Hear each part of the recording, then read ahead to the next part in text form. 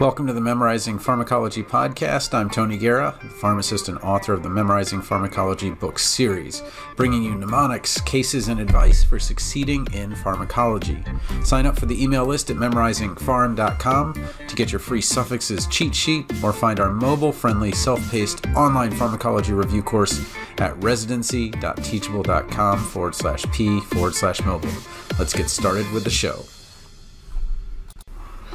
Okay, today we're going to talk about statins and more. Statin is an HMG-CoA reductase inhibitor that will be important as we kind of go through here. That's how it works. I'll focus a lot on the statins, but I'll also talk about some adjunct therapy as well, or some other choices. So really what we're talking about here is atherosclerosis and coronary artery disease, and you've probably had physiology where you start with that normal artery and you get that fatty streak. You get a plaque and then a complicated plaque. So statins do a good job of lowering LDL, and we can use L for lousy cholesterol or bad cholesterol, and move cholesterol from the plaque to stabilize it. Now, the evidence is a little bit weak in terms of making a plaque smaller, but again, it stops the madness, I guess you would say. Okay. We're always looking for lifestyle changes. Use the mnemonic change your fates. So increase fiber, increase food that's good for you, decrease fat, decrease alcohol, or stop tobacco, stop alcohol, exercise, increase exercise, and then decrease your sodium. So again, really the lifestyle changes are the first place that we go, but there are so many good medications for hyperlipidemia that we just go through them now. Okay, so HMG-CoA reductase inhibitors, let's start with the suffix. It's Vastatin. Be careful, you'll probably hear statin a lot of times, and that'll usually get you by. But for example, if you look at the bottom right, nystatin is not for lipids. It's actually an antifungal. So just be careful with that. We'll talk about this division in a second, about how really you can use Atorvastatin, rosuvastatin, which are Lipitor and Crestor, at higher doses, and then you can use them at lower doses, and that actually means something. And then, just like you're going to have to worry about LFTs, the liver function tests, the other drugs are LFPs, so lovastatin, fluvastatin, pravastatin, and simvastatin. All right, so let's just talk about high intensity versus moderate intensity. High intensity are the atorvastatin at greater than 20 milligrams, and rosuvastatin is at 40 milligrams. Because once we start increasing those dosages, we're really worried about that myopathy that we're going to get, and liver issues, and we'll talk about adverse effects in a minute, but just know that if the patient is more fragile, we would use something moderate intensity. If they're less fragile, high intensity. So Lipitor, I'm guessing that they were thinking like Lipid Gladiator. So this is the lipid lion that is being slain by the HMG-CoA. How do we figure out high intensity versus moderate intensity? We're really looking at the clinical atherosclerotic cardiovascular disease, abbreviated as ASCVD.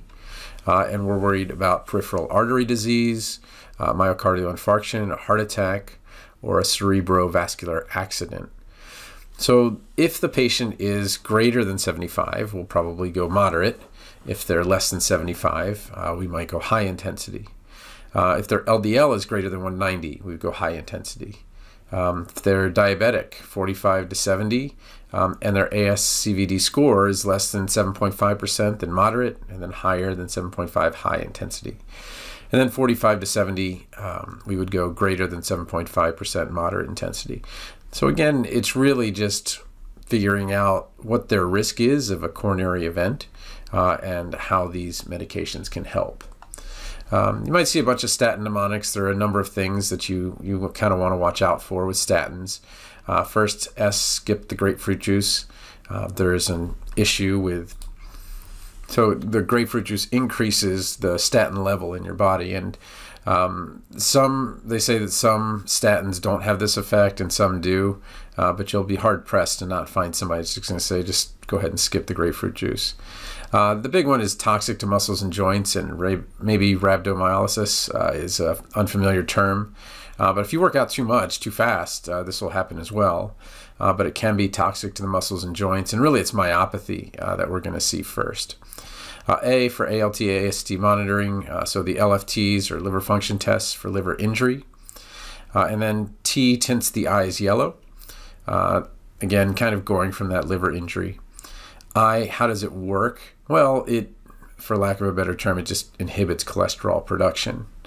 And then N, one of the add-ons that we'll talk about is niacin, which is an add-on when the triglycerides are just not getting lowered enough. So S, skip grapefruit juice, T, toxic to muscles, A, ALT, AST, T, tints eyes yellow, I, inhibits cholesterol production, N, niacin, add-on for triglycerides.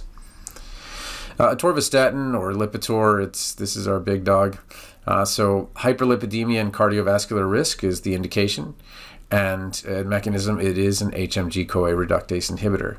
So the big things that we're worried about are that muscle myopathy, the rhabdomyolysis, which is progression from the myopathy, and then the yellowing eyes, which comes from a progression from the liver issue. So contraindications would be liver disease, pregnancy, and then the things that you really want to watch for as a healthcare professional, so looking for that myopathy, and I just put the 3 L's, so you can think about lifting weights. So it's really more about the muscles than lifting weights. Lifestyle and the LFTs. Gemfibrozil, which is Lopid, and Fenofibrate, which is TriCor. These are not statins, but they're really important because they're also good for hyperlipidemia and high triglycerides especially. And so they can decrease cholesterol production, and they can also cause myopathy, rhabdomyolysis, and then the liver issues. And especially with Gemfibrozil, we're going to see that myopathy effect is more additive. So when you have someone on a statin and Gemfibrozil, you're going to see that myopathy more often. Contraindications, well, liver disease and pregnancy. And then again, the 3 L's, the lifting, the lifestyle, and the LFTs, really just a way to remember the muscles are part of all this. So the next piece we get to is kind of that combination therapy, and we say, okay, well, we haven't decreased their LDL enough, so it's a statin and. So maybe it's a statin and niacin. Okay, so niacin blocks the enzyme for making cholesterol, and this would be good if we're have those elevated triglycerides, but also LDL to some extent. The big thing with the niacin is that flushing, and you can give the aspirin 30 minutes prior, and then maybe exacerbation of gout because of its effect on uric acid, so adding fluids. Blocking cholesterol absorption, so ezetimibe or Zetia, again, for cholesterol, but it's an absorption inhibitor. So both ezetimibe and cholestyramine, those are going to block that cholesterol absorption. And you're going to see myopathy, but with that blocking of cholesterol absorption, you're also going to see fat-soluble vitamins, D, E, A, and K are going to be blocked as well. I always thought of it as a person named Deak, D-E-A-K. That's how I remember the fat-soluble vitamins, but blocking those vitamins in addition to the cholesterol is a concern. Then cholestyramine, which is questrin. This is not only for cholesterol, but also if you have chronic diarrhea. This can work as a bile acid sequestrant. And again, the DEAK vitamins are an issue here because it is blocking that cholesterol absorption. Blocks the enzyme that regulates the number of cholesterol receptors. So the reason I said it that way was because the real name is proprotein convertase subtilisin kexin type 9, which we abbreviate for good reason as PCSK9 inhibitors. So alirocumab, which is Praluent, and evolocumab, which is Repatha.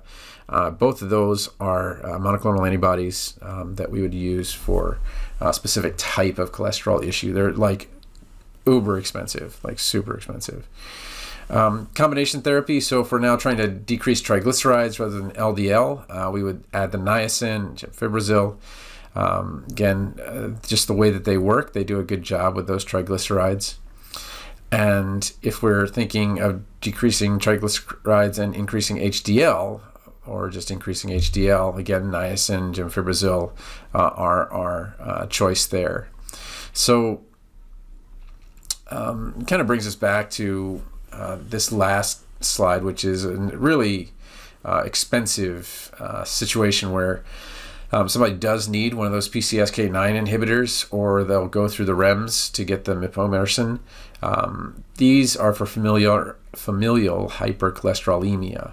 So if somebody fails the high dose statins, then the alirocumab and evolocumab might be something you add on. And then mipomersen requires a REMS because of its liver damage, but it works way differently. It just binds to the messenger RNA of this really important protein, LDL and VLDL, and fails to translate, so you get less of it. Okay. So again, this is for informational purposes only. It's not medical advice. If you have a medical question, contact a medical professional. Thanks for listening to the Memorizing Pharmacology podcast. You can find episodes, cheat sheets, and more at memorizingpharm.com. Again, you can sign up for the email list at memorizingpharm.com to get your free suffixes cheat sheet, or find our mobile-friendly, self-paced online pharmacology review course at residency.teachable.com/p/mobile. Thanks again for listening.